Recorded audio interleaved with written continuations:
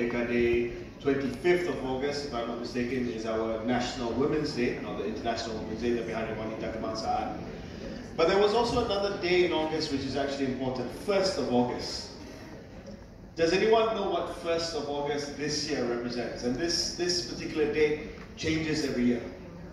It changes every year. And I'm asking apart from Tan Sri, because she knows the answer to this question.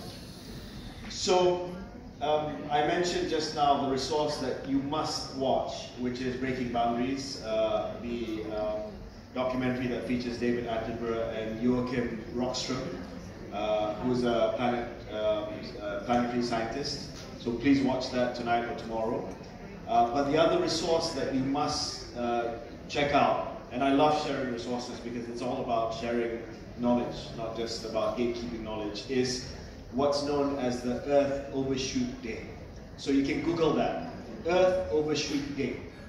And that calculates every year. It's a very neat website. It calculates every year the day on that particular year where humanity's demand for ecological resources and services exceeds what the Earth can regenerate for you.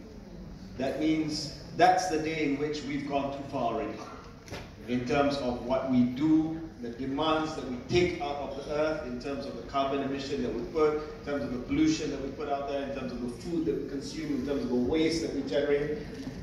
It should be December 31st. That's equilibrium, because that's when the Earth says, okay, I can absorb you for 1 year exactly, or surplus. This year, it was August the 1st.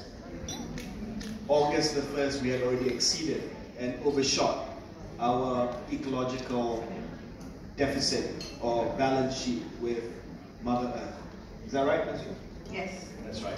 So, Nazri, with all this pessimism that we've discussed, let's try to conclude the session by saying that the window of opportunity is still open.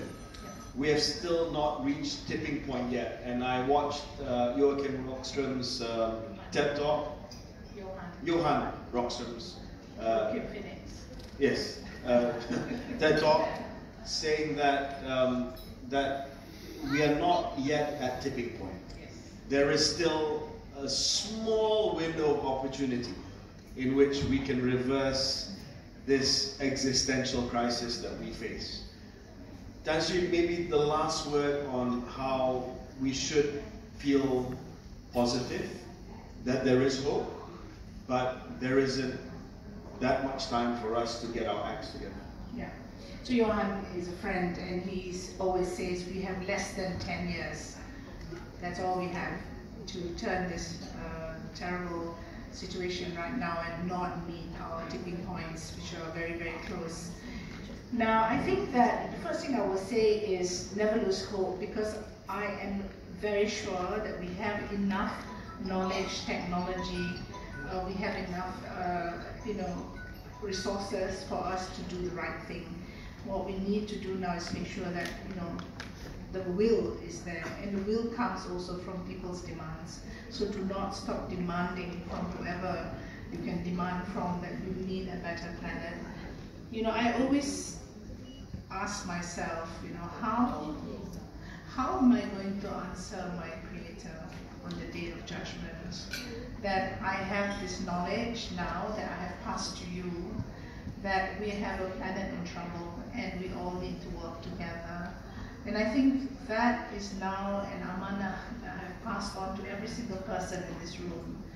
You know now the situation of the planet, and every one of us has our circles of influence. Exert it. Use your voice, use whatever means you have, because this is not just for us. We are the generation that has destroyed the planet, and yet there are many, many generations to come. And I think we owe it to future generations to do the right thing. So we have the resources, we have the intelligence, we have the technology. We need now to make sure it's all used. On a wonderful note, please join me in giving a warm round of applause to once again, thank you very much to Siwa, to Kak Mona and her community. committee for organizing this wonderful talk, and all the best in galvanizing this organization and your members, and of course the community of women activists in this country, not just to find solutions for today, but also to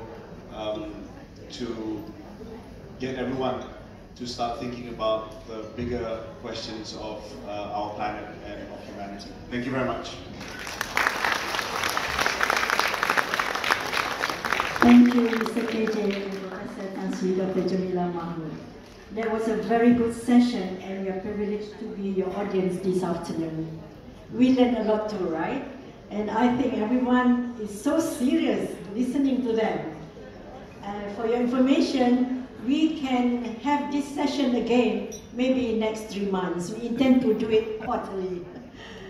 Professor Wan now have ideas to take it further, inshallah.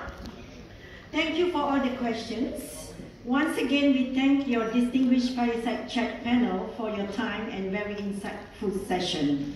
May I now invite our President, Puan Mona Jamaluddin, to present a token appreciation to Tan Sri Jamila Mahmud.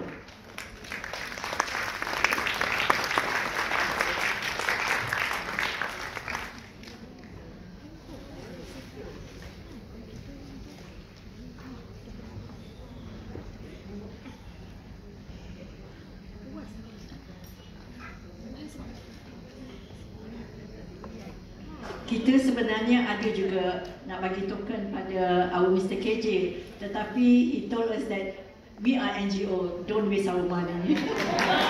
Thank you Mr. KJ for the understanding. Thank you very much.